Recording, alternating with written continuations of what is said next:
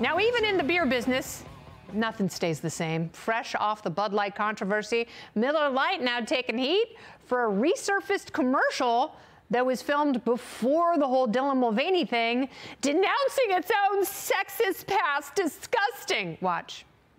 Women were among the very first to brew beer ever. Centuries later, how did the industry pay homage to the founding mothers of beer? They put us in bikinis. Wow. Look at this. Wild. It's time beer made it up to women. So today, Miller Lite is on a mission to clean up not just their the whole beer industry's. It's time beer made it up to women, which is why we created High Noon. They're apologizing for using bikini-clad women in their advertising decades ago. Is there anything left for a non-woke, red-blooded American man to drink?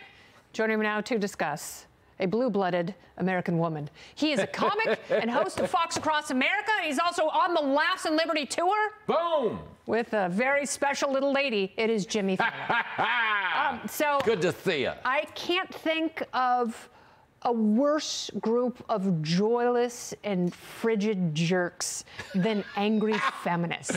Oh, they're just the worst, are they really not? Are. And they clearly have no connection to their consumers who, I gotta be honest, are a little passionate about women in bikinis. Okay, it's not a bad thing, okay, to be a woman who looks good in a bikini. First of all, which is why this argument is so stupid, Sports Illustrated puts out 55 issues a year. You know which one is the top seller? Not the one with baseball bats and footballs in it. It's the one with the bathing suits, K-Train.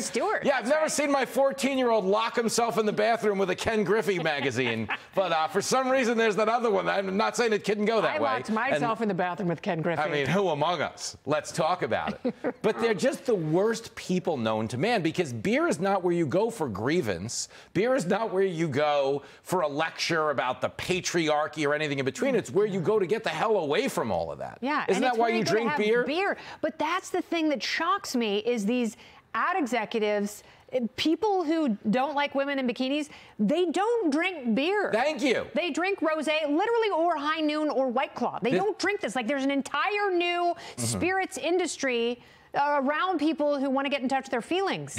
Beer is not it. They want to numb their feelings. But I look at this and I'm like, have you completely, have you never been to the middle of the country? I mean, it's very nice. You've never been to a ball game, you've never been to a NASCAR race. The problem is all of these, we call them woke marketing executives, have prioritized diversity, equity, and inclusion scores over the preference of the customer, meaning they're no longer catering to the customer's preference. They're trying to change the customer's preference to make their social credit score more acceptable. So what happened is we used to have mad men, now we have mad them. That's what's Don Draper is now Dawn Draper, and we can't have anything we want in our advertising. Yeah. It's the stupidest time there's ever been to be alive. It really is, but I just, they had the great misfortune of this coming out after the Dylan Mulvaney thing. Like, they did this first, oh my God, we're so amazing and revolutionary. Well, this is what I love about this, okay? Their response to the criticism yesterday was, it's just a joke, it's no big deal, get over it. As they've quietly buried this video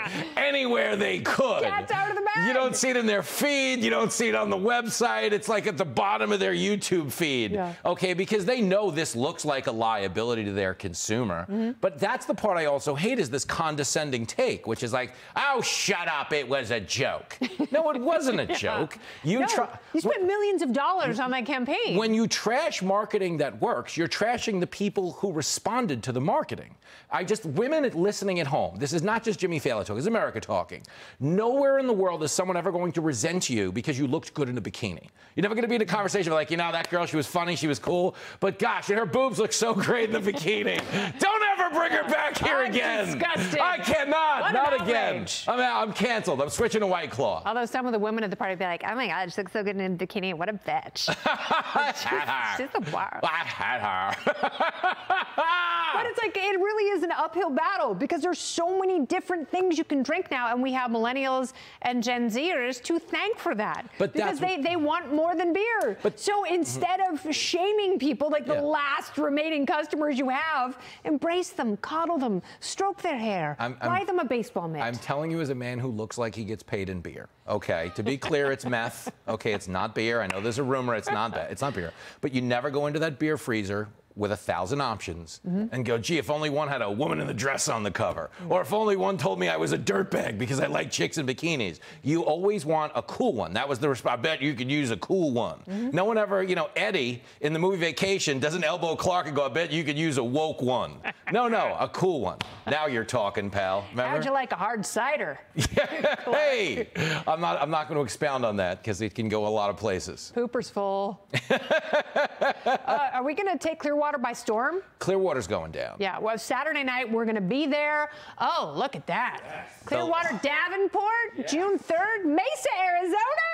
Ooh. Look at this. You got to stay in your seats, though. This is not SeaWorld. They don't want to. No, I get it, but... They were throwing fish at me on the stage. Well, those big hoop earrings. Woo. They were holding them up, waiting for a dolphin to jump through your earrings and eat one of the fish. They thought I was an orca. I guess that's a compliment somewhere. Grab your tickets, Laughs and Liberty Comedy Tour. Me and Big Jim Failla. Clearwater this weekend. And then the world. Tickets on sale now. Don't miss out. Meet and greet VIP. We will hug you the wrong way.